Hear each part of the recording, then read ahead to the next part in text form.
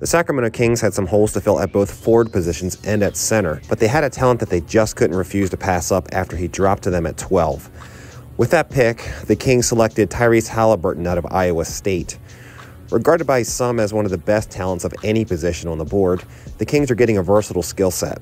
Haliburton was all over the floor for the Cyclones last season, and he led them with 15.2 points per game and tied for the team lead in rebounds with 5.9 per game. He works well with the ball and is a facilitator, as evidenced with his team-leading 6.5 assists for Iowa State. The ability to work well with or without the ball opens opportunities to start him either behind or alongside De'Aaron Fox. Haliburton also has a good size and wingspan that will allow him to defend either guard position, and the Kings were surprised that they had such a talent fall to them in the first round. The Kings also supplemented their draft with Jahmi'us, a point guard from Texas Tech, and Kenyon Martin Jr., yes, the son of that Kenyon Martin.